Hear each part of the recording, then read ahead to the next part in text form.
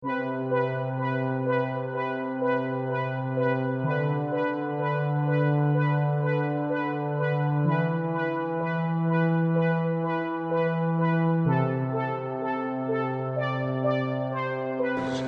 white backlash of today is rooted in the same problem that has characterized America ever since the black man landed in chains on the shores of this nation.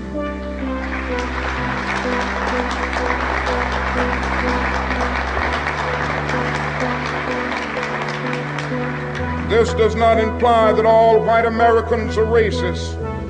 Far from it. Many white people have, through a deep moral compulsion, fought long and hard for racial justice. Nor does it mean that America has made no progress in her attempt to cure the body politic of the disease of racism, or that the dogma of racism has not been considerably modified in recent years. However, for the good of America, it is necessary to refute the idea that the dominant ideology in our country, even today, is freedom and equality, while racism is just an occasional departure from the norm on the part of a few bigoted extremists. Racism can well be that corrosive evil that will bring down the curtain on Western civilization.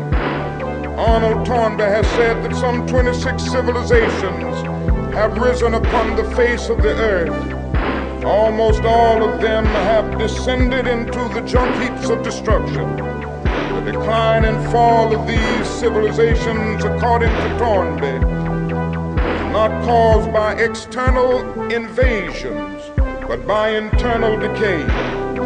They fail to respond creatively to the challenges impinging upon them. If America does not respond creatively to the challenge to banish racism, some future historian will have to say that a great civilization died because it lacked the soul and commitment to make justice a reality for all men.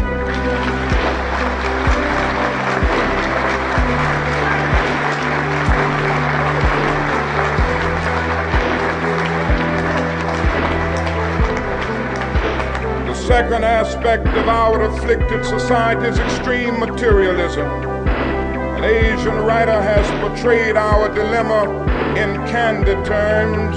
He says, "You call your 1,000 material devices labor-saving machinery." We say to our government, we even say to our FBI, we will not be harassed. We will not make a butchery of our conscience. We will not be intimidated, and we will be heard.